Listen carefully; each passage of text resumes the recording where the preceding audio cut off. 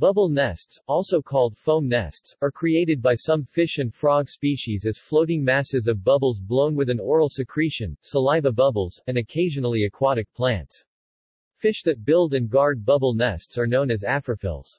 Aphrophills include goramus, including betta species, and the synbranched eel Monopterus alba in Asia, Ctenopoma, Anabantidae, Polycentropsis, Nandidae, and Hepsetis odo, the only member of Hepsetidae, in Africa, and Calichthians and the electric eel in South America. Most, if not all, fish that construct floating bubble nests live in tropical, oxygen-depleted standing waters. Anabantidae are the most commonly recognized family of bubble nest makers. The nests are constructed as a place for fertilized eggs to be deposited while incubating and guarded by the male until the fry hatch. Bubble nests can also be found in the habitats of domesticated male betta fish. Nests found in these types of habitats indicate a healthy and happy fish. Construction and nest characteristics. Bubble nests are built even when not in presence of female or fry, though often a female swimming past will trigger the frantic construction of the nest. Males will build bubble nests of various sizes and thicknesses, depending on the male's territory and personality. Some males build constantly, some occasionally, some when introduced to a female, and some do not even begin until after spawning. Some nests will be large, some small, some thick. Nest size does not directly correlate with number of eggs. Bigger males build larger bubble nests. Large bubble nests are able to handle more eggs and larval fish and thus can only be handled by larger males. Larger males are also able to be more successful in protecting their eggs and juvenile fish from predators. Most nests are found in shallow bodies and marginal areas of water. These areas are typically slow water habitats with dense vegetation. Water in these areas is often characterized by high temperatures, low oxygen levels, low salinity and is acidic. The use of shallow and marginal waters is because larger predator fish are more likely to be restricted to deeper waters, thus keeping the predator threat and competition low.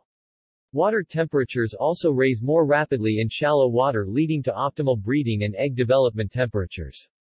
Warm water increases the frequency of nest building and the frequency of female spawning. The use of shallow water is also because fertilized eggs need to be aerated in order to hatch successfully. Various stimuli have been shown to onset the construction of bubble nests, such as rapid changes in temperature, barometric changes, fluctuations in rainfall, various fish tank materials, and presence of other males or females. The nests are built by the male, sometimes females, and their size, position and shape depends on the species. They are often built near an object that breaks the surface of the water, which forms a base for the nest. Bubble nests created by male Siamese fighting fish Betta splendens are made from air bubbles coated with saliva to increase durability. The creation of the bubbles is audible and often frantic. Bubble nests and breeding. Males are responsible for building the nests, courting females, defending the territory and caring for the developing fish and newly hatched larval fish. Most, if not all, species of bubble nesting fish continue parental care after construction of the floating bubble nest and spawning. After spawning, the eggs either float up into the bubble nest, or, in the case of sinking eggs, are carried there, and subsequently lodged into the nest by one or both parents.